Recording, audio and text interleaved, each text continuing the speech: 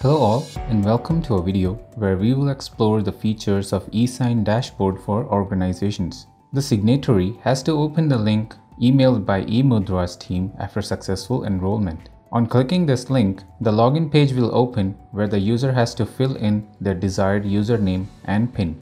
Now click on Get OTP to receive the login OTP. Once the OTP is filled in, click on Sign In. The user will now be navigated to eSign dashboard. On the left-hand side of the dashboard, there are various functions offered by eSign's login. Click on New KYC account to send the enrollment request to other employees. Once the page opens, click on Copy URL and send the link to the users who need to enroll for signatory approval. An email would then be sent to the employee and they can enroll as instructed. The Manage KYC account keeps a tab on all the users who have enrolled along with their summaries. The user can click on View and see the enroller's information. Clicking on View helps the user access a Quick Action tab where they can change the unit organization of the enroller, assign license, and issue DSE accordingly. Next is the process pending KYC, where the user can approve other enrollers. They can click on Approve to approve individual enrollers or click on Approve Bulk to approve every enrollment on the list. The dashboard also has the option to search a particular enroller. Manage Organization section helps the user to create organizations or departments under which other users can enroll as users or authorized signatories. Click on Create Organization Unit, type the department or organization to be added, and click on Save. This will create a new organization unit and users can start enrolling under the particular organization.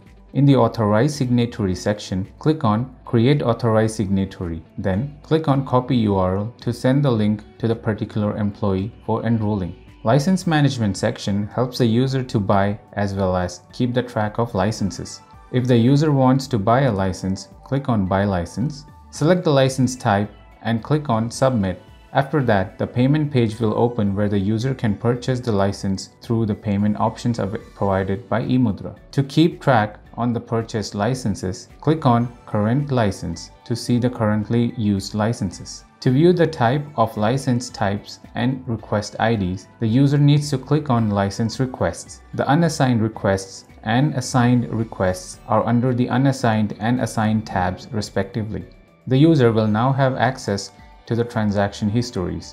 They can acquire it through clicking on Invoice History and download the invoice. Under Reports, there are three options available: Transaction MIS Report, eSign Allocation Report, and DSE Report. The Transaction MIS Report helps in understanding the transactions in the organization unit and their status. The eSign Allocation Report tells the status of the eSign assigned plan name, assigned on, and assigned to. The DSE report section helps the user track the DSE requests that have been issued, approved, or pending. Now, My Profile shows the user's profile summary. Under Quick Tabs, the user can see the option to change the PIN, and user can change it whenever required. This process will require both mobile OTP and email OTP. Once the credentials are filled in, click on Submit to change the PIN. Lastly, the Logout button logs the user out and navigates them back to the main page. This completes the overview of eSign dashboard. Thank you for watching this video.